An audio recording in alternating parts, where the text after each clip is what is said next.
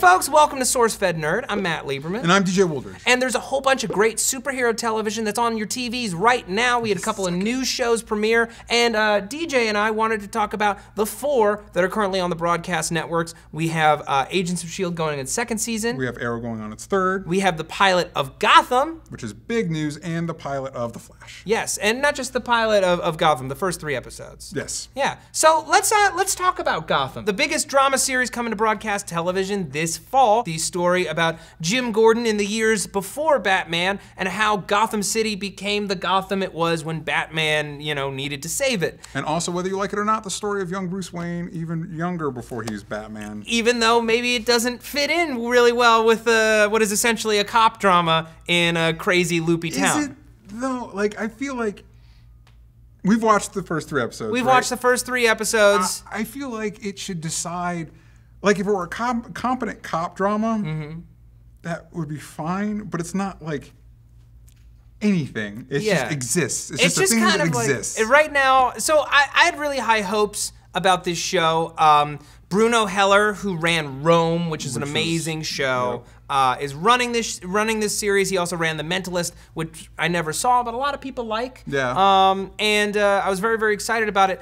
But you're right. I feel like it's a series that doesn't quite know what it wants to be, and right now it just feels like a collection of tropes. Yeah, it feels like it reeks of like, hey, you know what would make us a lot of money? A Batman show. But we can't do Batman, so we'll do it before. And so everybody just sat down and like, what do you think of when you think of Batman? Penguin. And like, just throw it in there. The 66 series, throw stuff in there. Like, it's just Poison Ivy is a little girl. Yeah, it's just thrown in there, and it just doesn't.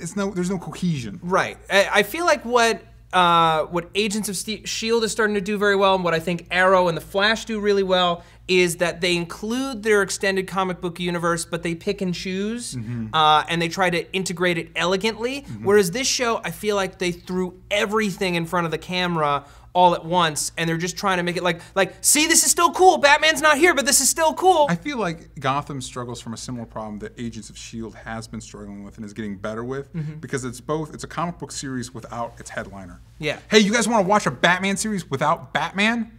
Yeah. You guys want to watch an Agents of S.H.I.E.L.D. series without Nick Fury? Well, which you can do. There's nothing because. But at least Agents of S.H.I.E.L.D. has Nick Fury, like every once in a while. And it has Phil Coulson, which he should have just been Robot, but it has Phil Coulson. With Gotham, like it could be good, but the problem is you need to be smart enough to make the other characters as interesting as Batman, which has been done. There was the Gotham Central comic, and there's a lot of characters from that comic in the show, but they're all kind of But they're like the worst versions of themselves. Let's talk about what we liked about these episodes, what we didn't like. That's a good idea. I love the look of the show. I think that Gotham City is very well realized on camera. I think that Oswald Cobblepot, who will eventually become the Penguin, is probably the most compelling character on the show. Yeah. But after the first episode, where he had a lot of stuff to do and was intriguing, they've kind of, I don't know what to expect from him. He's gonna have an interesting plot line, but as a character, he's becoming more and more one note. Like, he kills people. That's his note. His note is, I'm psychotic, I want power, I want respect, I kill everybody. Yeah. Yeah.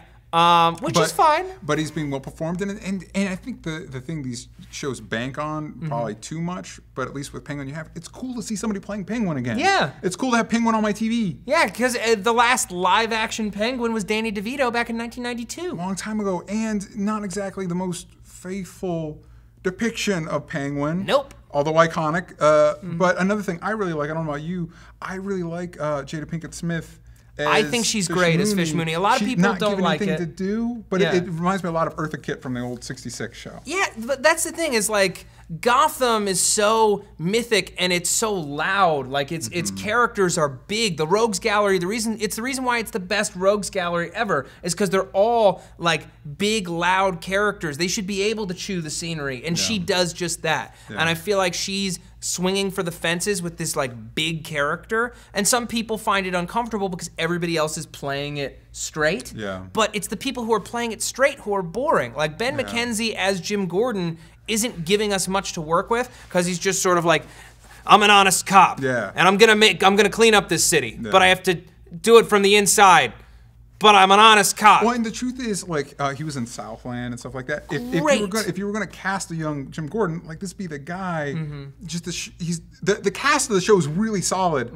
Like Donald Logue, we've both seen Terriers. If you haven't, I don't know where you're gonna find it, but find it and watch it. It's amazing. It used to be on Netflix. Was it? Yeah, it was on Netflix. That's where I watched it. Okay, good. I need to double check. It's one of the best, like, brilliant but canceled shows of all time. Yeah, and Donald Logue is great in it, and he could be great as Harvey Bullock. But he's not. That's the thing. There's so many characters, and there's so many future villains that we're trying to serve, and so much arc building that we're trying to serve right here at the top, that we have yet to have anything to hold on to that makes us care about any of our characters. Yeah. And that's the big issue. What I think The Flash is doing really well right off the top is making the characters really relatable. Yep. I think that's what Agents of S.H.I.E.L.D. is doing really well in its second season. Yep. From everything that I've heard about the first 2 seasons of Arrow, I haven't really watched Arrow myself. That's okay, I've watched it. Yeah, but like everything that I've seen, it's a show that loves its characters. And I feel like if Gotham is ever going to take off the way that it needs to, it really has to slow its roll and give us a reason to care about anybody. Yeah. Because why do we care about all these dirty cops? Yeah, especially since the Gotham Police Department is simultaneously the most corrupt and inept institution I think I've ever seen on TV. Yeah. Like I think that's the problem I have, is I have no idea how the city functions as a city. Like, how does it exist? Like, how does it have an economy? Like, I mean, it's like 1900 New York City where everyone was on the tape. Yeah, well, but it's one of those, like, it's comical in a lot of ways, but then it wants to be grittier than it is, and it's just a weird. I think we're both in agreement that the scene that had the most personality of any of the episodes or any of the scenes so far is when Balloon Man, which was a fucking dumb concept, but when one of his victims drops from the sky onto a woman walking her dog, and it was so darkly comic that it's like, oh, this shows promise. It's actually like, it has personality. It's distinguishable. It wants to do something different from any other show on TV, but there's not enough of it yet. And I'm willing to give the show a little leeway, but I don't know how much longer I'm going to be able to watch it regularly without signs of improvement. Yeah. Speaking of signs of improvement, Agents of S.H.I.E.L.D. Agents of S.H.I.E.L.D., which premiered last year, and a lot of people didn't like it. A lot of people were very disappointed. I'm in the camp that it improved about halfway through the season and got progressively better every week. I would say it improved later than halfway. Literally, like, Captain America Winter Soldier came out right in that last 6 episodes. Yeah, it got a lot better really quickly. Exactly. But then there were people who still didn't even like those. But the first 3 episodes of this season have shown such a confidence in its storytelling. I feel like they've really hit on a formula that works well for them. They've given every single character either a needed reboot to make them less annoying or more effective. Like Skye especially was the worst character in season 1, and now she is a badass field agent. She's what she needs to be, but she still has a weak spot for Ward, who is doing like this kind of weird Hannibal Lecter thing, which is much cooler than just being handsome badass, which he didn't really play very well. Giving these characters something interesting to do and something that is at odds with who they want to be is making them more watchable, and giving them a defined enemy in Hydra and something to work against. In season 1, the first half of season 1, I was sitting there going, "Where's Hydra? Where I mean, they need or AIM or any one of the other organizations of the comics that, like, because you don't want to watch a bunch of people in a jumbo jet just fight everybody on the planet because they can't and it's not effective. You're not working towards something. Versus having a defined enemy means we have an obstacle to overcome. We are working against people who are better staffed, have more money, have more equipment, and there's just a few of us in what looks almost like a basement. How are we ever going to survive? Yeah, they're underdogs now, which adds, because before they were the top dog on the totem pole, so there's really like, you really got the impression that Coulson's team was like, oh, we're the fun, jaunty team of S.H.I.E.L.D. that just goes out and does, has fun, you know what I mean? And it's like, well. There isn't a ton of room for 22 episodes of jaunt a season, okay? You can get like 4 or 5, but you have to earn them by grounding the show in realistic stakes and giving us characters that we care about, so that when we get a fun episode or a light episode, it's a relief. Yeah. It's like, oh great, we can just have fun with these people that we like before we watch them be in actual jeopardy again. What I loved about the season opener is they immediately killed off a big guest star. I won't say who, just in case you intend to watch it and you aren't sure. But they killed off someone that it appeared was going to be sticking around for a long time. And first of all, it was a big surprise. And second, it sent a clear message. No one is safe. People will die this season. This is not your mom and dad's Agents of S.H.I.E.L.D. Yeah, I think as a reader of the comic books, I think one thing, because I'd been a little spoiled with Arrow, because I don't know what DC's bigger plan with all this stuff is, whether it's supposed to be all interconnected or not, but they were very liberal with using characters from the comic books. Yeah. And Agents of S.H.I.E.L.D. at the start was very nervous. Frugal about that. And right at the top, we had Crusher Creel, we had an Absorbing Man, who was a good foil.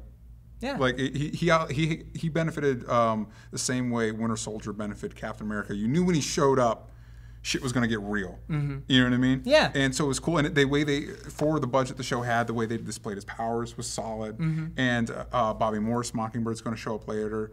They had Blizzard show up for the second time, and they didn't waste his appearance. They found ways to make the character darker and have more of an axe to grind, and then not killing him off at the end of the episode.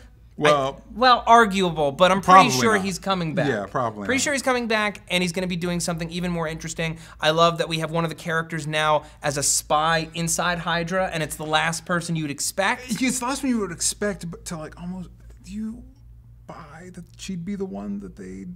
I think that they're out of options. Yeah. I think that they're out of options, and she's also the only non-field agent that they have. I feel like if it was somebody who had been out in the field, there's a much better chance that Hydra members would know who they were. Yeah, I think the secret weapon of the show has been Fitz. Because the way his actor portrayed, he's dealing with Ward's betrayal. Yeah, and he's the fact that he would never let it go. And he's got brain damage. Yeah, and now he's got brain damage. The third episode when he finally confronts Ward in the basement, I thought was some of the best acting I've ever seen on that show. Yeah, it was excellent, and it's only the third episode of the season. And to me, it feels like also one of the best things about it. There are no new Marvel movies coming out during this season, which means that they don't have any corporate bullshit that they have to deal with. They don't have to do weird tie-in episodes that feel strange and are never satisfying because they don't have the budget to make it feel like the movies, but you have something from...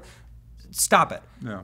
Make your own show, which is what they're doing, and they have a really cool idea in terms of how to do a release this year, where they're doing 10 episodes or 11 episodes of S.H.I.E.L.D., without any breaks, going right into Agent Carter. Which I'm very excited about. Very excited about, and then coming right back into Agents of S.H.I.E.L.D. for the rest of the season. And what I think they're going to do, and so they opened the season 2 opener with a part of Agent Carter, and connecting it to the present storyline.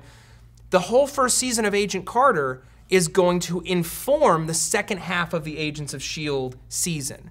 I think it's going to involve an overlying plot, the same villain running throughout. And what we just watched was the season premiere of Arrow, which I know you haven't watched before. But I really enjoyed this season premiere. You saw the pilot and saw the season premiere. Arrow is one of those shows that really surprised me when it came out, because the pilot was like a lot of pilots where it's okay. It's fine. Yeah. It didn't grab me. That's why I didn't start watching. And then the show really did a good job of escalating itself to where at the end of season 1, you're like, I can't believe this is happening. And then season 2 fed right off of that and kept even more escalating. And then they introduced the Flash, which we'll talk about a little bit more later. Yeah. And there's really, it's a CW show. And what that means to my brain is that it shouldn't be good. And they do a really good job. I feel like the action choreography in the show is some of the best on TV. Yep. It's some of the most daring plot lines that you'll see outside of cable. Yeah. That Arrow versus Arrow fight in the season 3 premiere. In the season 3 premiere was appropriately brutal. I really appreciated the acrobatics. Oh my gosh! And you didn't get to see old Count Vertigo, but new Count Vertigo. Peter Stormare. Peter Stormare, huge improvement. Really great, which is good for, again, the comic book fan in me, because Count Vertigo is one of the few like straight up Green Arrow villains Green Arrow has. Yeah. So it's good to see him done. well. We're comic book guys, but I appreciate a good romance, and I know that it's like it's a CW show, so it's going to be a little bit soapier. Yeah. But I didn't mind the relationship subplot in the season opener, and frankly, I like it when characters get together because then it gets messy, and that gives you just more stuff to work with. Because then, no matter what threats are out there, we've got an internal threat, which is that we're not working together properly. We got too much personal shit going on. I love that. I will say I like this premiere. I think season 2's premiere was better. A better premiere for the show. But I am very interested to see. We saw Ray Palmer this episode. A lot of fun. Brandon Routh. I think it's pretty clear that they're building up a TV Justice League while they're building up the movie Justice League with all the characters that are premiering between this and The Flash.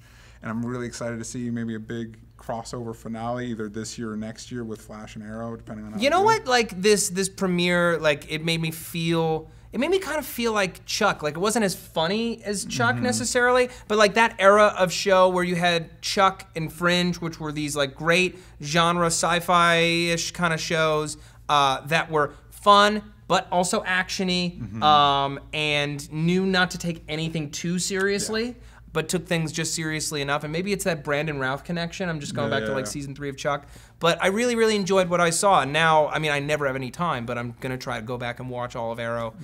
As so many people on Twitter told me I had to do. There was no way that I could catch up. I'm telling you, there were no key episodes. You necessarily need to catch up, but I mean, like, if you do, I don't think you'll be disappointed. One thing I like about what that team, the team that's creating Arrow and now is creating The Flash and in the future might be creating Supergirl, is they're not afraid to pull inspiration from Marvel stuff. Ray Palmer very much felt like a smarmy Mr. Fantastic. And Barry Allen has a very, especially in the past, a very Peter Parker vibe, and I think it benefits because a lot of those Silver Age characters from DC just had that square-jawed hero thing going on. It's good to mix it up, and in the comics, Barry Allen started out as a fanboy. And so now we're just using that to inform the rest of his character. Right, he's like a sweet guy. Let's talk about The Flash, which honestly is my favorite broadcast pilot in a long time. It was a lot of fun. The effects worked really well. I like all the actors. Jesse L. Martin is great. I think honestly one of the huge strengths in the show right out of the gate is its casting,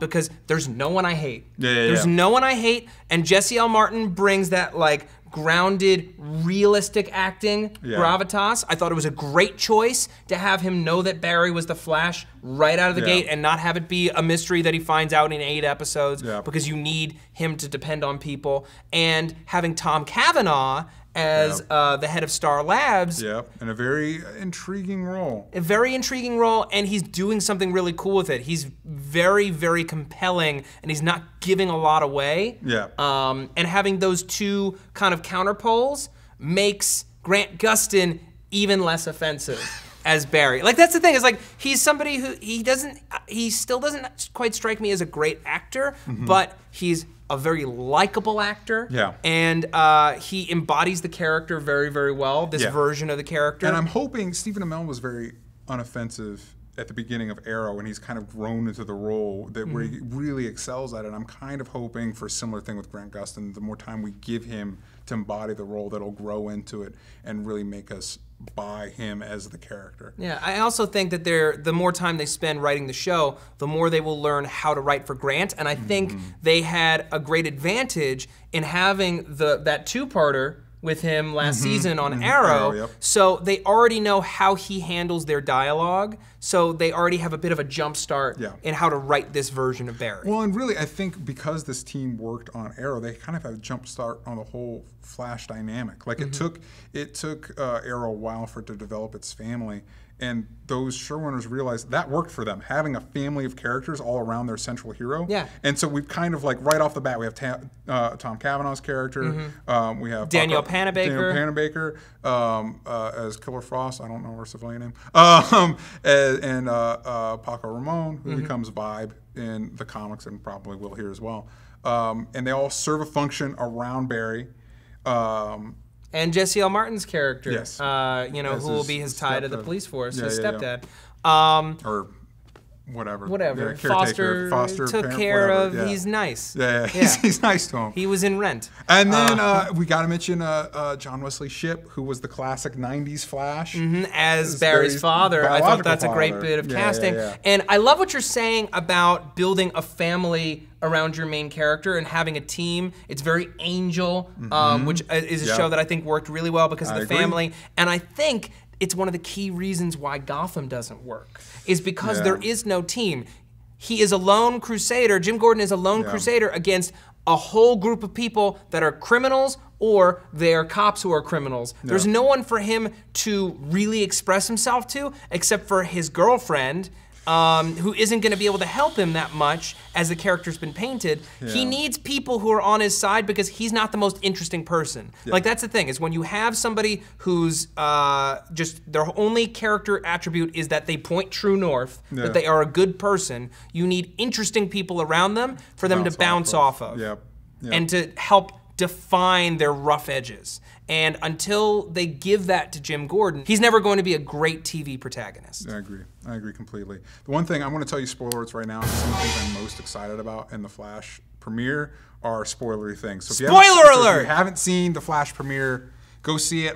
There's probably going to be an annotation there that you can click ahead and avoid all this stuff. Spoiler alert, spoiler alert, spoiler alert, spoiler alert. But I think it's really great. I think the other thing that we get, because these guys have been working on Arrow, is a fearlessness with the mythology. We have a reference to Gorilla Grodd right off the bat, which you better deliver. Fucking deliver. That better not be the only reference. If that is a red herring, Cage, and he never comes back, shame on you, Mark Guggenheim. Because I'm not that mad. I don't know how they're going to do it, though. I don't know how you're going to do Gorilla Grodd believably on a CW budget, but also do a bunch of cheapo episodes. Yeah, the end, which I imagine they'd have to, because this pilot, watching this premiere, I felt like I was watching a superhero movie. Yeah. Like a lot of the effects were TV effects, but they were executed well. I thought the tornado was surprisingly well. Like these are the effects that, like, if this TV show was made in the 90s as a movie, these would be the quality of effects that we would have gotten. But I don't think I've ever watched a TV show and felt more like, oh, this is a live action superhero show. Great. I know that there was a Flash show in the 90s, like I watched episodes of it, I don't remember that well, but I watched it when I was a kid. But this is the first time, like, Agents of S.H.I.E.L.D. doesn't really have superheroes in it. It has gifteds. Arrow is a vigilante, it's more of a Batman vibe. I can't think, I mean, I know Smallville had Clark when he was younger, but they were really sparse with the powers because it cost money. Like, I felt like I was watching a legitimate, honest-to-goodness superhero show for the first time, and it was impressive to me. And I think one thing that, again, going back to the spoilers, the bit with Tom Cavanaugh at the end, when he's looking at a paper from the future, that means the comic book, the fanboy in my brain melted, because that means somewhere in this timeline, we probably won't ever see it, the Crisis of Infinite Earths happens. Yeah. And Barry Allen dies. And I think, I was reading a thing on the paper, there's something about Queen and Wayne Industries merging. Yeah. And it was just one of those, like, they just referenced Crisis of Infinite Earths. I just watched an episode of TV that just referenced Crisis of Infinite Earths. And, like, if it's not a red herring, and if it's not something that's ultimately going to be retconned, and it's pointing towards a unified DC TV universe, we live in exciting times. We do. I'm still on the fence of whether I want Arrow and Flash to be connected to the movies or not. I don't know. I don't quite want to, because then when they come back from the movies, if they get, first of all, there's going to be a movie Flash. Grant Gustin is not going to be the Flash in the Justice League. You don't think, even if it's all connected? I think the reason we haven't heard a definitive yes or no is because they're waiting to see how Flash does and how it's received. And if it does great, Grant Gustin will be the one we see in the movie. Really? And then we'll be like, guess what, Marvel? We're way ahead of you, at least on the TV game. Because on the TV game, they're on top. Warner Brothers pulling all the stops. Part of me would like it because for the same reason. I feel like Arrow and Flash are so much better than Man of Steel was. That, like, I kind of want them to be connected to kind of elevate that, but then I also don't want this stinking up my Arrow, my Flash. I just think when you've got big corporate synergy, it's only gonna lead to trouble. Like the great thing that the Marvel Cinematic Universe has is that it has Kevin Feige. It has that one unifying person making all the creative decisions. Yeah, those movies are his movies. They're his movies. He hires directors to make movies for him. He lays out, this is the movie that I want. It's why Edgar Wright left. And Edgar Wright's Ant-Man would have been really, really cool, but it would not have been a Marvel movie, and that's why he didn't want to do it. That's why he ultimately changed his mind. And so I don't think that Warner Brothers has that person yet, and combining that with TV, which is already on a tight schedule and doesn't have time for endless development meetings about a connection, just leave it alone. Let us have our cool thing. You finally are giving us a cool thing.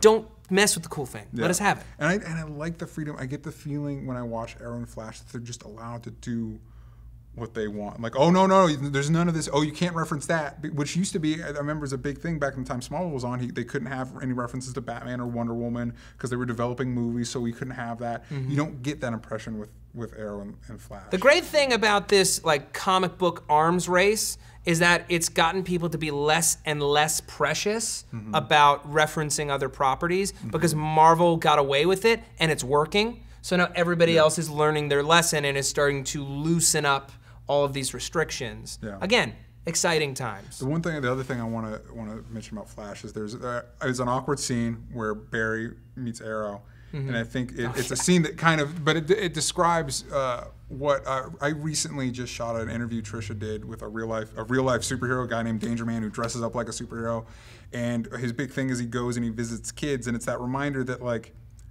these guys in these colorful costumes are meant for not just kids, but like that youthfulness in us. In all of us, the hopefulness. Exactly, and so that's something that Arrow really banks. It's fun, but it banks a lot on the darker. It's definitely spawned from the Dark Knight movies. And the Flash is allowed, as Ollie says to Barry in the thing, to inspire people in a way that he couldn't. And it's allowed to be fun and light and it's the full same of energy. way. It's the same way that the Batman animated series and the Superman animated series in the 90s were so diametrically opposite in their approach to their characters and in their sense of humor. The Batman animated series didn't really have much of one. The Superman animated series had a great sense of humor. It was light, it was Art Deco, it was poppy. And I like both of them, but ultimately I have more fun watching the Superman show because it's meant to be fun, and that's why I like Flash so much. I mean, I'm excited to see how they cross over. I know there's a 2-parter crossover episode coming in a couple months. I think it's supposed to be like the 8th or 9th episode of the season for both shows. It's going to start on Flash and then finish on Arrow the next night, which is like old school Buffy Angel kind of stuff. That gets me. I can't tell you how excited that gets me. Yeah.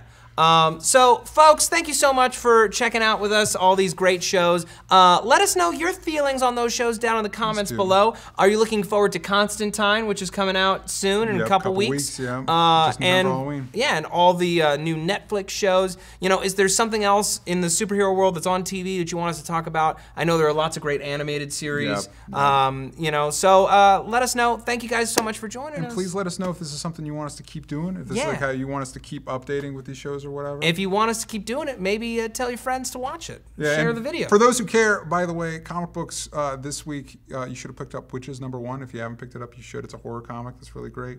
And next week is the last issue of The Death of Wolverine. Oh, wow. Yeah, so I'm sure that's going to last a long time. Thanks, guys, for watching. I'm Matt Lieberman. I'm DJ Woldridge. Also, Deadly Class #8. It's another indie book you should buy. Okay, I get it. You like comic books. And Justice League #35. He knows his books. Lex Luthor's in it. He's part of the Justice League now. It's real interesting. Lex Luthor's part of the Justice League now? It's real interesting. Come on, guys.